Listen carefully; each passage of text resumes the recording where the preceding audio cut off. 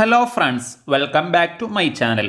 ഇന്ന് നമുക്ക് പഠിക്കാനുള്ളത് BCom BBA കണ്ണൂർ യൂണിവേഴ്സിറ്റി വിദ്യാർത്ഥികൾക്ക് IT എക്സാമിൽ പ്രാക്ടിക്കൽ ഭാഗത്ത് വരുന്ന ഒരു ഇമ്പോർട്ടൻ്റ് ഭാഗമാണ് മൈക്രോസോഫ്റ്റ് വേർഡിലെ മെയിൽ മെർജിങ്.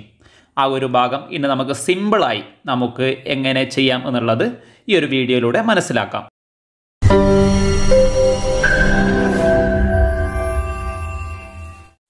ആദ്യമായിട്ടാണ് നിങ്ങൾ ഈ ചാനൽ കാണുന്നതെങ്കിൽ സബ്സ്ക്രൈബ് ചെയ്യാൻ മറക്കരുത്. തൊട്ടടുത്തുള്ള ബെല്ലൈക്കൺ ഓൾ എനേബിൾ ചെയ്യുക. അപ്പോൾ അപ്ലോഡ് ചെയ്യുന്ന വീഡിയോകൾ നിങ്ങൾക്ക് നോട്ടിഫിക്കേഷനായി ലഭിക്കുന്നതായിരിക്കും. BCom BBA സ്റ്റുഡൻസിന് IT എന്ന ഭാഗത്ത് നമുക്ക് 3 ക്വസ്റ്റ്യനാണ്, 1 മണിക്കൂറത്തെ എക്സാമാണ് ഉണ്ടാവുക. ആ 1 മണിക്കൂറിൽ 3 ചോദ്യങ്ങളാണ് ഉണ്ടാവുക. ഒന്ന് മൈക്രോസോഫ്റ്റ് വേർഡിലേതാണ്, മറ്റൊന്ന് എക്സലിലെ ക്വസ്റ്റ്യനാണ് ഉണ്ടാവുക, മൂന്നാമതായി ടാലിയിൽ നിന്നുള്ള ഒരു ക്വസ്റ്റ്യനുമാണ് ഉണ്ടാവുക. അതിൽ നിന്ന് ഈ ഒരു കാണുന്ന രീതിയിലുള്ള, അതായത് 4ാമത്തെ ചാപ്റ്ററിൻ്റെ അവസാന ഭാഗത്ത് നമുക്ക് ഒരുപാട് മോഡൽ ക്വസ്റ്റ്യൻസുകൾ തന്നിട്ടുണ്ട്. അതിൽ നിന്നുള്ള 1ാമത്തെ ക്വസ്റ്റ്യനാണ് നമ്മൾ ഇന്നത്തെ ക്ലാസ്സിൽ ക്ലിയർ ചെയ്യാൻ വേണ്ടി ശ്രദ്ധിക്കുന്നത്.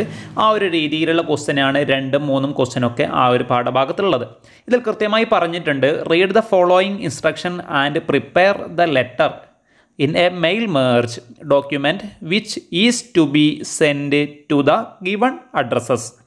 അതായത് താഴെ പറയുന്ന ലെറ്റർ മെയിൽ മെർജ് ഉപയോഗിച്ചുകൊണ്ട് ആ അഡ്രസ്സുകളിലേക്ക് 3 ആളുകളുടെ അഡ്രസ്സാണ് അവിടെ തന്നിട്ടുള്ളത്. കെ പ്രീത, അതുപോലെ തന്നെ സന്തോഷ് VP, സുശീല, ഈ 3 ആളുകളുടെ അഡ്രസ്സിലേക്കാണ് നമ്മൾ അയക്കേണ്ടത്. അതായത് മെയിൽ മെർജ് എന്നുള്ള ഭാഗത്ത് 2 കാര്യങ്ങളാണ് നമ്മൾ ചെയ്യേണ്ടത്. 1ാമത്തെ ഭാഗത്ത് നമ്മൾ അതിൻ്റെ ബോഡി പ്രിപ്പറേഷനാണ്. 2ാമത്തെ ഭാഗത്താണ് നമ്മൾ മെയിൽ മെർജ് എങ്ങനെയാണ് മെയിൽ മെർജ് ചെയ്യുക എന്നുള്ളത് നമുക്ക് 2ാമത്തെ ഭാഗത്താണ് പഠിക്കാനുള്ളത്. ഓക്കെ, അത് നമുക്ക് വീഡിയോൻ്റെ ഭാഗത്ത് കൃത്യമായി പറഞ്ഞു തരാം. ഓക്കെ, ഈ ഒരു കാര്യം ശ്രദ്ധിക്കുക. അതായത് കൃത്യമായി പറഞ്ഞിട്ടുണ്ട്, heading department of commerce in aerial ഫോണ്ടിലാണ് വേണ്ടത്. ഫോണ്ട് സൈസ് 16 ആണ് വേണ്ടത്. ടു ബി സെൻട്രലൈസ്ഡ് ആണ് ചെയ്യേണ്ടത്. ഓക്കെ, അണ്ടർലൈൻ കൂടി വേണം. അതേ കണക്ക് ഓരോ ഇതിന് second line heading university campus എന്നാണ് വേണ്ടത്. ടൈം ന്യൂ റോമൻ ഫോണ്ട്, അതുപോലെ തന്നെ ഫോണ്ടിൻ്റെ സൈസ് 12, സെൻട്രലൈസ്ഡ്. ആ രീതിയിൽ കൃത്യമായ ഇൻസ്ട്രക്ഷൻ നമ്മുടെ ചോദ്യത്തിൽ തന്നിട്ടുണ്ട്. ആ ഒരു രീതിയിലുള്ള ചോദ്യഭാഗം കൃത്യമായി ഒന്ന് ശ്രദ്ധിക്കുക. ഇനി നമുക്ക് നേരെ വീഡിയോയിലേക്ക് ഈ ഒരു ക്വസ്റ്റ്യൻ എങ്ങനെയാണ് ചെയ്യുക എന്നുള്ളത് നമുക്ക് പരിശോധിക്കാം. മൈക്രോസോഫ്റ്റ് വേർഡിലാണല്ലോ ചെയ്യേണ്ടത്. മൈക്രോസോഫ്റ്റ് വേർഡ് ഓപ്പൺ ആക്കലാണ് ആദ്യം നമ്മൾ ചെയ്യേണ്ടത്. മൈക്രോസോഫ്റ്റ് വേർഡ് നമ്മൾ ഓപ്പൺ ചെയ്യുക.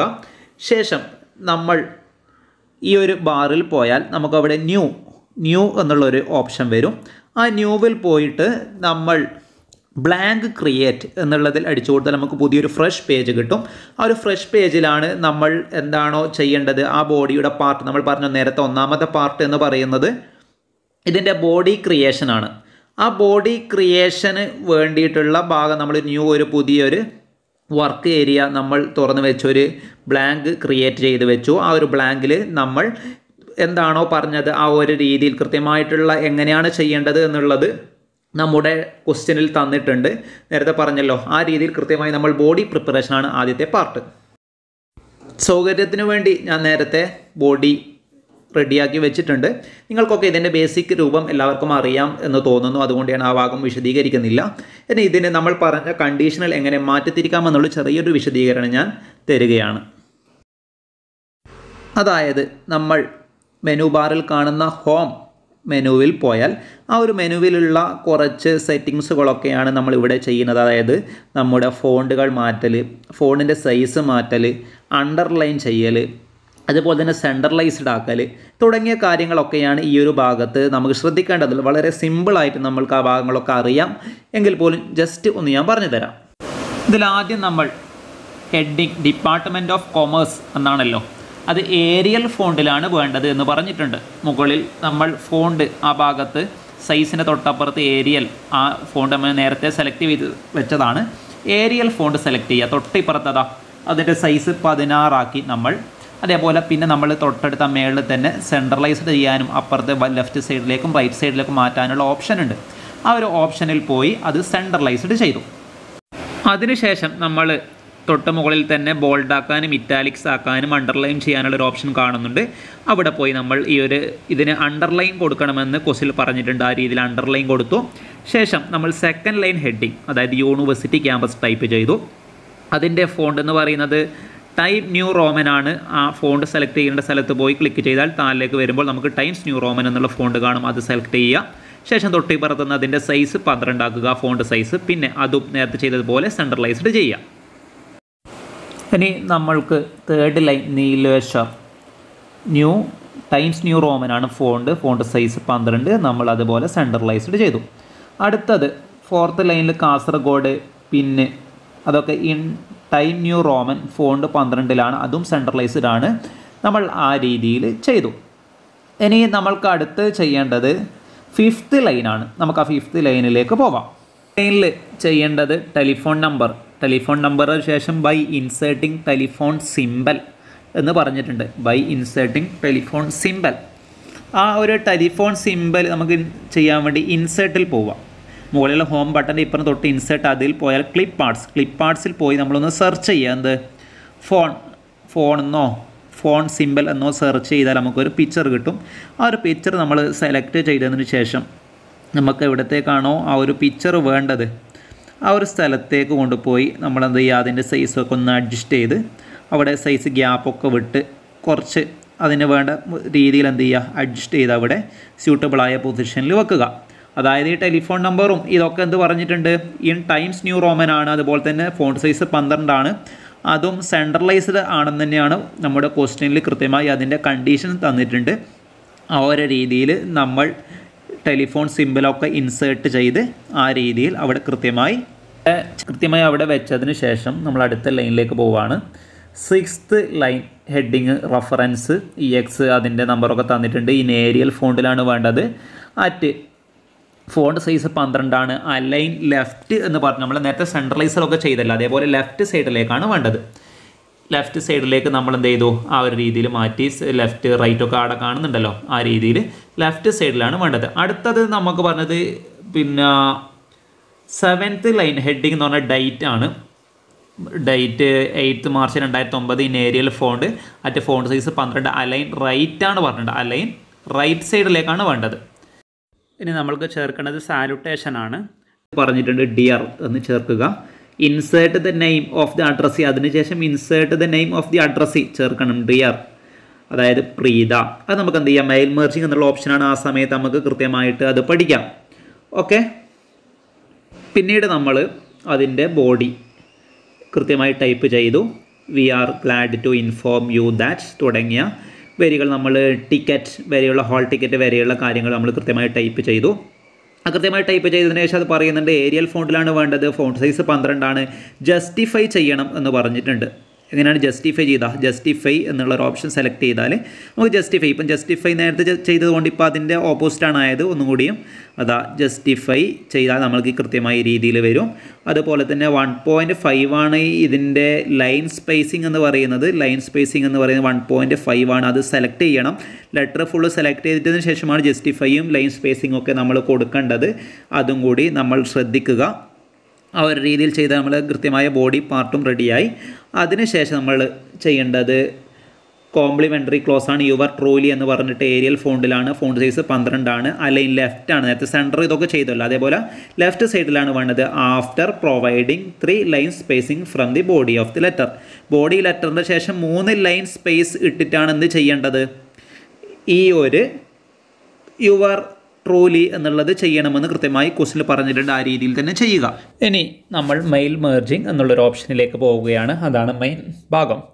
എന്താണ് മെയിൽ മെർജിങ് എന്ന് പറഞ്ഞാൽ, മെയിൽ മെർജിങ് എന്ന് പറഞ്ഞാൽ ഇപ്പോൾ ഒരു കോളേജിൽ കുറേ സ്റ്റുഡൻസുകളുണ്ട്. ആ സ്റ്റുഡൻസിനൊക്കെ ഈ ഒരു ലെറ്റർ 3, 4, 10, 100 ആളുകൾക്ക് ഒരുമിച്ച് അയക്കണം. ആ രീതിയിൽ പ്രിൻ്റ് എടുക്കാനൊക്കെ സുഗമമായ രീതിയിൽ ഒറ്റൊരു ലെറ്റർ ഫോമിലേക്ക് തന്നെ നമുക്ക് ആ ഒരുപാട് ആളുകളുടെ അഡ്രസ്സുകൾ ആഡ് ചെയ്യാൻ വേണ്ടിയുള്ള ഒരു ഓപ്ഷനാണ് മെയിൽ മെർജിങ് എന്ന് പറയുന്നത്. അതായത് ഒരു കമ്പനിയിൽ കുറേ ജോലിക്കാരൊക്കെ ഉണ്ടെങ്കിൽ ആ ജോലിക്കാർക്കൊക്കെ ഒരു ലെറ്റർ അയക്കണം. സെയിം ലെറ്ററാണ് അയക്കേണ്ടതെങ്കിൽ അവർ അഡ്രസ്സൊക്കെ വെച്ചിട്ട് 100 ആളുകളൊക്കെ ഉണ്ടെങ്കിൽ ഒരുമിച്ച് 100 ആളുകൾക്ക് വേണ്ടിയുള്ള ലെറ്ററുകൾ ക്രിയേറ്റ് ചെയ്യാൻ വേണ്ടിയൊക്കെ നമ്മൾ ഈ ഒരു മെയിൽ മെർജിങ് എന്നുള്ളൊരു ഓപ്ഷനാണ് നമ്മൾ യൂസ് ചെയ്യാറുള്ളത്. ഓക്കെ, അതിനുവേണ്ടി നമ്മൾ ആദ്യം ചെയ്യേണ്ടത്, നമ്മൾ ആദ്യം മെയിലിംഗ് ടാബ് ക്ലിക്ക് ചെയ്തതിന് ശേഷം അതിൻ്റെ ഇടത് ഭാഗത്തായി കാണുന്ന സ്റ്റാർട്ട് മെയിൽ മെർജ് എന്നുള്ള രീതിയിലുള്ള ഒരു ബോക്സ് വരും. അതിൽ ലെറ്റർ, ഇമെയിൽ, മെസ്സേജ്, അങ്ങനത്തെ ഒരുപാട് കാര്യങ്ങളുണ്ട്. അതിൽ നമുക്കിവിടെ ആവശ്യമുള്ളത് ലെറ്ററാണ്. ആ ഒരു ലെറ്റർ നമ്മൾ സെലക്ട് ചെയ്തു. നമ്മൾ ഡയറക്റ്റാണല്ലോ ഇപ്പോൾ അയക്കുന്നത്, ആ ഒരു ലെറ്റർ ഫോമാണ് വേണ്ടത്. ആ ലെറ്റർ നമ്മൾ സെലക്ട് ചെയ്തു. ഇനി നമുക്ക് സെലക്ട് റെസിപ്പിയൻസ് എന്നുള്ളൊരു ഓപ്ഷനിലേക്ക് തൊട്ടിപ്പുറത്തുണ്ട്. അതിൽ 2 ഓപ്ഷനാണ് ഉള്ളത്. ഇവിടെ 2 ഓപ്ഷനാണുള്ളത്. ഒന്ന് ടൈപ്പ് ന്യൂ ലിസ്റ്റ്, പുതിയ ഒരു ലിസ്റ്റ്. അതായത് രണ്ടാമതൊരു ടൈപ്പ് എക്സിസ്റ്റിംഗ് ലിസ്റ്റ്. കമ്പനിയിലൊക്കെ ആണെങ്കിൽ 100 ആളുകളൊക്കെ ലിസ്റ്റ് ഓൾറെഡി ഉണ്ടാവും, അത് നേരെ നമുക്ക് എടുക്കാൻ കഴിയും. ഇവിടെ നമ്മൾ പുതിയൊരു ലിസ്റ്റ് തയ്യാറാക്കുകയാണ്. അതായത് ടൈപ്പ് ന്യൂ ലിസ്റ്റാണ് നമ്മൾ ആഡ് ചെയ്യുന്നത്. നമ്മൾ പുതിയ 3 ആളുകൾക്ക് അയക്കേണ്ട രീതിയിൽ നമ്മൾ ക്രിയേറ്റ് ചെയ്യാൻ വേണ്ടി ടൈപ്പ് ന്യൂ ലിസ്റ്റ് ക്രിയേറ്റ് ചെയ്യുന്നു. ആ ടൈപ്പ് ന്യൂ ലിസ്റ്റ് ചെയ്യുമ്പോൾ നമുക്ക് ഇതുപോലെയുള്ള ഒരു അഡ്രസ് ബോക്സാണ് വരിക. ആ അഡ്രസ് ബോക്സിൽ title, first name, last name, അങ്ങനെ കുറേ കാണാം. ഇത് മുമ്പേ ചെയ്ത് വെച്ചതാണ്, നമുക്കിതൊന്നും ആവശ്യമില്ല. നമുക്ക് എന്ത് ചെയ്യാം, നമ്മളതായ രീതിയിൽ ആവശ്യമുള്ള കുറച്ച് അഡ്രസ് ഭാഗങ്ങൾ നമുക്ക് വേണ്ടു. അതിന് നമുക്ക് നമ്മളതായ രീതിയിലുള്ള കുറച്ച് കാര്യങ്ങൾ ക്രിയേറ്റ് ചെയ്യാം. അതിനെ ക്രിയേറ്റ് ചെയ്യാൻ വേണ്ടി നമ്മൾ ആദ്യം ചെയ്യേണ്ടത്, ആദ്യം ഓൾറെഡി ഉള്ളത് നമ്മൾ ഒഴിവാക്കുകയാണ് ആദ്യം ചെയ്യേണ്ടത്. അതിന് കസ്റ്റമൈസ് കോളം സെലക്ട് ചെയ്യുക. കസ്റ്റമൈസ് കോളത്തിൽ ഇങ്ങനെ കുറേ ഇതുണ്ടാവും. ഇതൊക്കെ ഇല്ല ഏതെങ്കിലും, പിന്നെ ഇതൊക്കെ നമുക്ക് മുമ്പേ ചെയ്ത് വെച്ചതാണ്. ഇതൊക്കെ നമുക്ക് ഡിലീറ്റ് ചെയ്ത് നമ്മളതായ രീതിയിൽ പുതിയത് നമുക്ക് ക്രിയേറ്റ് ചെയ്യണം. അതിനെന്ത് ചെയ്യണം, തൊട്ട് ഇപ്പുറത്തുള്ള ഡിലീറ്റ് ഓരോന്ന് സെലക്ട് ചെയ്യുക, ഡിലീറ്റ് ചെയ്യുക, ഓരോന്ന് സെലക്ട് ചെയ്യുക, ഡിലീറ്റ് ചെയ്യുക. അങ്ങനെ ഫുള്ളും ഓൾറെഡി ഉള്ളതൊക്കെ ഡിലീറ്റ് ചെയ്ത് ഒഴിവാക്കിയതിന് ശേഷം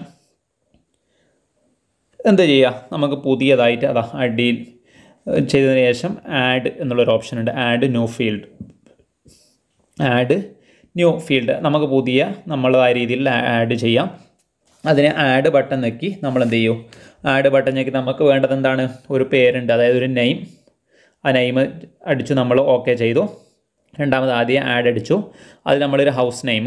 മൂന്നാമത് നമ്മൾ അഡ്രസ് 1 എന്നുള്ളൊരു ഇത് കൊടുത്തു, ഓക്കെ അടിച്ചു. വീണ്ടും നമ്മൾ ആഡ് ചെയ്തു, പ്ലേസ്. ആ 4 കാര്യമാണല്ലോ നമുക്ക് വേണ്ടത്. ആ 4 കാര്യങ്ങൾ നമ്മൾ എന്ത് ചെയ്തു, ഈ ഒരു ആഡിൽ പോയിട്ട് നമ്മൾ ന്യൂ ഫീൽഡ് ആഡ് ചെയ്തു.